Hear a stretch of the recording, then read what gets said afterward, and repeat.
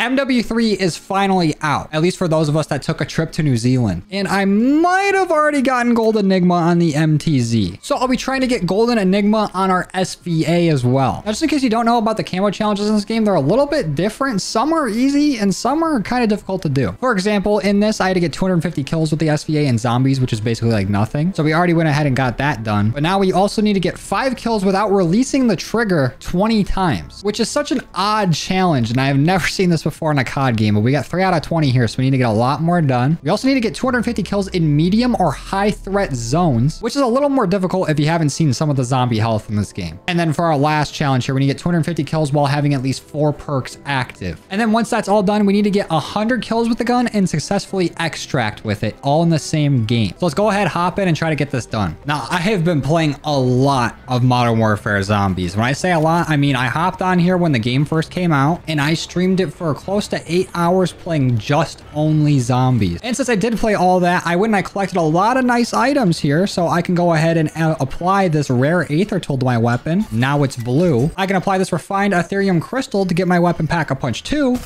And there it is. And then I also have 3 perk cans that I can add on. So we're starting this game out pretty stacked because I've already went into a few other games and extracted with all these items. Now, normally you hop in with just about nothing. You have to go through and find it all. Like right here, I just found an uncommon Aether tool. But now that I already went through, got all this stuff, came back into this game, I can go ahead and grind out my camos a lot easier. I've seen a lot of people kind of on the fence about this, not knowing if they'd like it or not, or if it'd be good or not. And I can honestly say, after my first day of playing it, you know, come back in a week and maybe the rose tinted goggles have come off. But my first day of playing this game, this mode feels like a better version of both DMZ and Outbreak. It takes all the good stuff from both modes and combines them together. The one thing I was a little concerned about when I first started playing it is it seems like you don't really get a whole lot of points. Like right here, I only have 140 points. I just took out a few zombies. You don't really get a whole lot per zombie kill. So the way I've tried to remedy this is if you look at the map here, you look for some of these contracts to do. You get about like 2,000 points per contract that you do,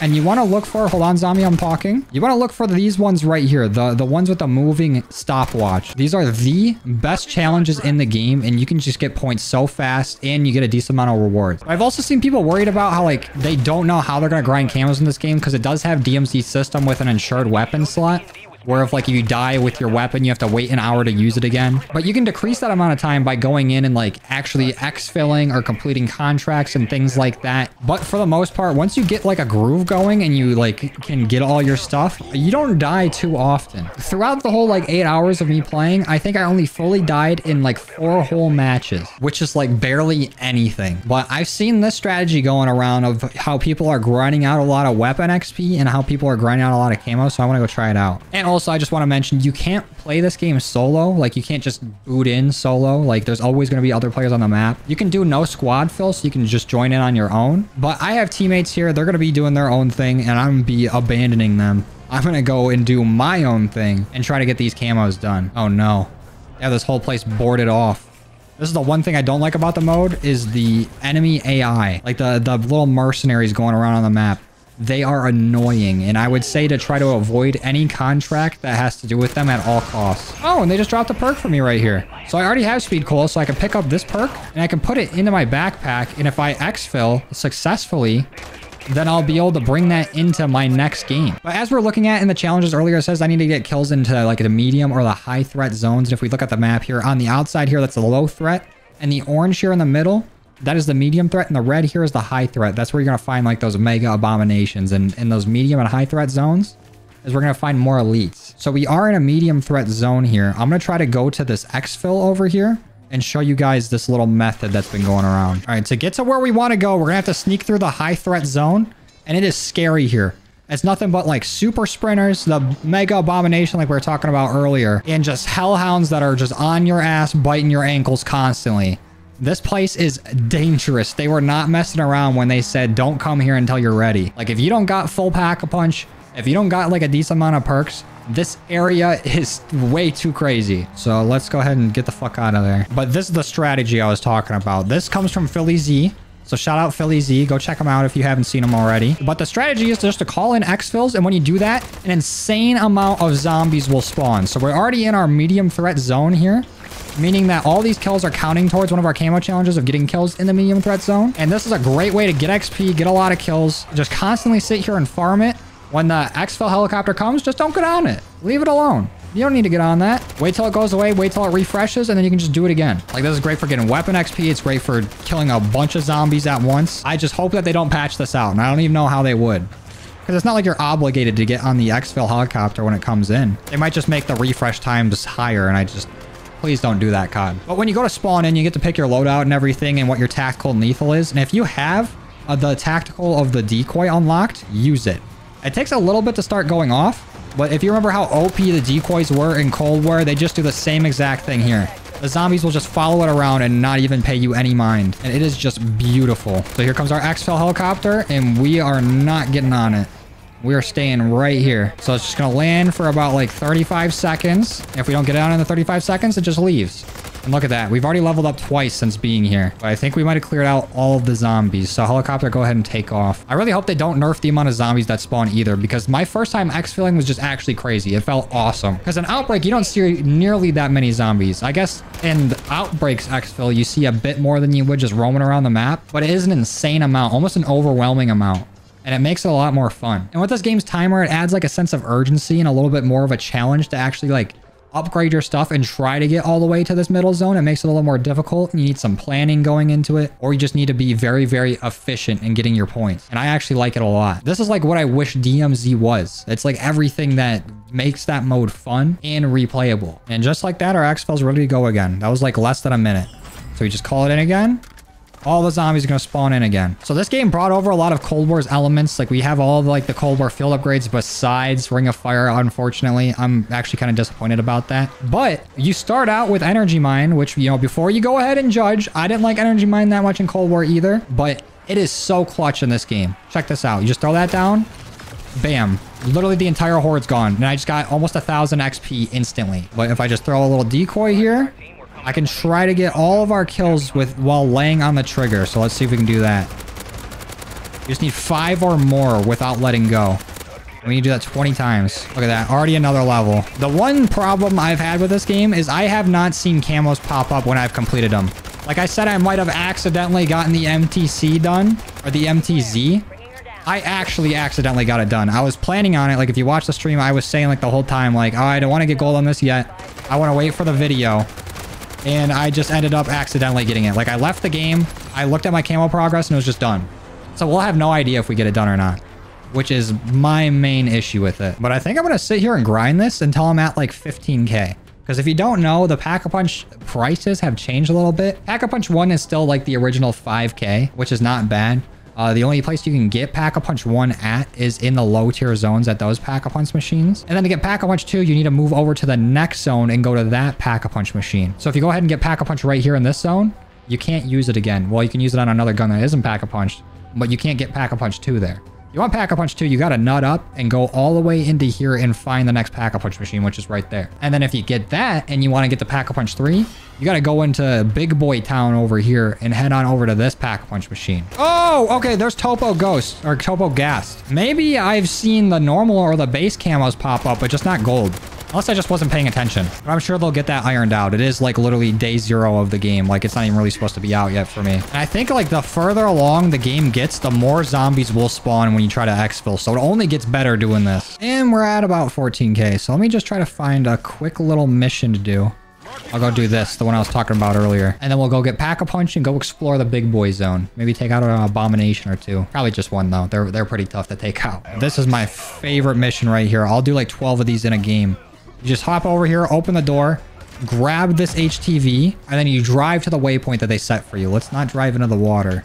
That probably would not be good. But this one is very straightforward. It's as fast as you make it. Sometimes the waypoints are kind of far away. Sometimes they're like right down the road. So it can vary between being like a minute or 2 long, which is basically nothing. You don't gotta fight anything really, unless you like gotta fight the people to open the door. Most of the time, you just get in the vehicle, you drive to where it's gotta go, and you're done. And then you get to keep the vehicle afterwards. Where's the fucking bridge? Oh, here it is. Also, there's a small problem of the helicopter chasing you, shooting at you with like bullets and rockets and things like that. But most of the time, it don't really hit you. The only time you gotta worry about it is if like you run into a wall or you like get stuck on something and it can fuck you up. But just try not to run over too many zombies because you can see right here, I've already taken like a decent amount of vehicle damage just from me running into shit. But if you drive good, try to stay away from running into hordes of zombies, you'll be all right. But all you got to do is like, you see this helicopter right there flying above our little icon. You just have to drive on into here. Let's hope I can squeeze through. Sweet. And then you just drive under the hook. It picks up the stuff and you're done. And then you can come over here to your reward and grab whatever's in here. Oh, we got cashmeres. Give me those. Mortar strike and PhD flopper. And now we just get this car. So where's Pack-a-Punch at? Right over here. And I always do this thing where I read out all the camo challenges and I tell you guys what they are, but then I forget them immediately. So I think I had to do the 4 perk challenge, like get the kills with 4 perks active. And I think I only had 3 perks active that whole time. So we might have to go back and do the exfil thing. Also, there's a mega abomination. What's going on, dude? We'll come back for you later. And Pack-a-Punch is right on in here. Let's go ahead and grab it real quick before we get bombarded. I went the wrong way around the boxes. Give me that. Now we have Pack-a-Punch 3 weapon. Let's hit a quick nuke on them. Get back in our car and get the fuck out of here. We'll come back to this spot in a minute. Now, one thing I don't know is like if I unlock the Golden Enigma challenge like mid-game, like if I get all my base camos done, do I have to get another 100 kills or has it been counting the 100 kills the whole time? I guess we'll find out. Let me knock these kills out real quick. And since we are doing this challenge that is like get like X amount of kills with 4 perks active, you don't have to worry about going down. As you go down in this mode, you don't lose your perks. I think they decided that it was just too much to go all the way around this big ass map trying to get all your perks back every time you went down, that you just hang on to them if you go down. So even if you fuck around and get knocked on your ass, you can still just keep knocking out your camos if you have a way to get back up. Oh, there we go. We got our chaos camo. So now we need just 100 kills while exfilling, or 100 kills with the same gun in the same game in exfil, which ironically you can get done by just hitting the exfil. I don't know if that's irony or not. I have a very slim grasp on the English language. I think I even fucked that up. I have a very weak grasp on the English language. Okay, whatever. I'm done. I'm here to game, not speak. Well, I guess I gotta do both. Y'all understand. Y'all get it. Why say many word when few do trick? All right, I think we're probably about good on our camos. I haven't seen gold pop up, but we might just have it already. Let's head on into the danger zone. This is the part where it gets scary. Because some of these zombies are super fucking fast, and I have no armor, so I'm trying to haul ass all the way over to this shop. And the fucking mega abomination showed up. This guy is not to be fucked with. It is way too strong. Oh, you don't want to get caught in that laser either. That thing will stun you like crazy. It's almost like certain death if you get caught in it. Oh, and the shop's right in the middle of this place? I didn't even fucking know. Okay, I might need to use a cashmere to actually even use it. So, cashmere go. Let's hope that this guy don't get me. Let's grab... Oh, I can buy cashmeres here? That's crazy. Let me get armor plates. And let me get the fuck out. So, normally the easiest way to take these guys out is that there's little turrets around the map. They look like this on the map. They're called deadbolt turrets. That's why it's called Operation Deadbolt, I think. I don't know. But to even use them, you need to find a circuit, which they're like ammo mod circuits, not like the ammo mods that you can put on your gun. They're separate from that. They're just called like the same thing. It'll be like, you know, cryo-freeze circuit or something like that. Or it might actually just be called deadbolt circuit. I don't know what the fuck I'm talking about, really. But if you find one of those and you toss it in the gun, it'll just go off for a while. It's like a really good sentry gun, and it'll basically take out any zombie that goes near it, like one at a time, including the mega abominations. It just like does damage to them. It does work. So we're gonna have to do work against this abomination if we want to get it done. We also have 5 minutes until exfil technically ends. We still have like another 15 minutes after it, but 5 minutes until like the aether storms start, which like a cloud of like acid rain will start moving around that'll damage you if you're near it. This is a big fucking bastard. Oh my god, it's like every time he touches you, you get stunned like crazy. I think I got one of his faces. I'm just using this little guard in here to protect me, and it apparently does not work, because he could just run right through it. Oh no. Okay, I need a quick little self-revive here, and I need to throw a cashmere, and I need to run. Let's make sure we have another self-revive equipped. Okay. Cool. Do we have anything in here that I can use to my advantage? I'll grab those, I guess. And we're getting nothing done on this guy. I don't even think I equipped the shits I picked up. We're down again. Okay, we need to leave. I don't want to lose all this shit. I can actually use this on the ground. That's sweet. I don't think you can pick yourself up off the ground, though. with quick revive if you even have it. You can kind of shoot on the ground. You can knife on the ground, things like that. But you cannot actually get yourself back up. Give me stamina up so I can get the fuck out of here. Also, there's a Wonder Fizz right there. There's a lot to show you in this little area, but not a whole lot of time to be safe and look at it. Like, they weren't kidding when they said this area is like a high round. Like, it's like standing still on round 100. So, let's make like a tree and get the fuck out of here. Oh, there's another big fucker. Oh, don't you fucking shoot the laser at me. We don't need that. Get me the hell out of here. I guess before we fully get out of here, we'll clear one of these areas. This is like a zombie nest, I think they call it. It just has a bunch of these like little cysts everywhere on the wall. And it's almost like the crystal event from Outbreak, but a little more difficult. Like, the goal is obviously to break them all, but when you start it, a bunch of zombies will spawn. So this is also a pretty decent event to get kills if you don't want to do the whole, you know, exfil thing. But you get some pretty decent loot from actually completing it. So let me throw that down. I think we just need like one more cyst. There it is. So those are all broken. The zombies will still stay after you break the cyst. They won't disappear like with the crystal event when that ends. You get a nice little max ammo for it. And you also get one of these chests, which, oh, I have a circuit, but I don't think there's any guns nearby now. But this is the circuit you want to look for. I guess it's just, oh, it is a Shatter Blast turret circuit. So the turret would just have Shatter Blast on it, which is pretty cool. Well, let's go ahead and call in our actual exfil chopper and get out of here. Oh, shit. This is what I was talking about before. There's so many more zombies trying to exfil late game. Let's just get the fuck out of here. Zombies can also come onto the helicopter, so your fight's not over the second you get on here. You gotta keep fighting for your fucking life when you're taking off. And we made it out. Let's see if we actually got gold, though. And what did we make it out with? I honestly don't remember everything. So we got a Aether Tool, Speed Cola Can, Deadwire Ammo Mod, and Shatter Blast. And we got 42,000 XP from that? Yeah, because I had 1,700 kills in that game. That's ridiculous. That is an insane amount of XP. Now, the moment of truth. Did we get Golden Ivory or whatever it's called? What? All right, we got to hop back in and get this done, I guess. All right, we got a new mission this time around. Actually, it's kind of the same mission. Get Gold Enigma and then try to find some cool shit to exfil with. Let's go ahead and use all of our shit in here. Give me Deadshot. Give me Speed Cola. I'll take that wrench. Throw Shadow Blast on there and Pack-a-Punch it. Looks like our teammates are already doing the exfil thing. Can't blame them. One thing I want to try though is because my teammate is still just sitting there hitting the same exfil over and over again. So I don't want to take any of his kills or he take any of my kills. I wonder if one team can have two exfils going at the same time. I'm going to go try it out. Let's see. Looks like I can call it in.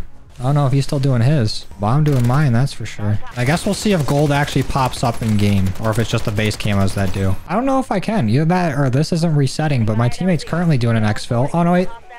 Almost talked myself out of it. So we can do two at the same time. They're over there doing it. I'm over here doing it. So that's good to know. Good information. Is there a way to check how many kills I have in this game? All I get is the TAC map. The squad missions. That's it. All right. If this isn't our 100 kills right here and we still end up not having gold, then the challenge is busted. I've gotten a decent amount of kills this game. I went and I looted a little extra bit just to see if we could find anything cool, and we really didn't. Oh my god. I almost got fucking crushed by the helicopter. I know. Let's just get out of here before I make a terrible mistake. And we're Oscar Mike. So for this run, we got a PhD and a stamina up. And that's about it. I didn't see a gold pop up. Yeah, so I got 560 zombie kills. Let's see them screw me on this. There we go. Golden Enigma. I'll take it. And here is what our SVA looks like with Golden Enigma on it. Ain't she a beaut? Honestly, this is a really nice gold camo. This is like miles and miles above what Golden Viper looks like, to be honest.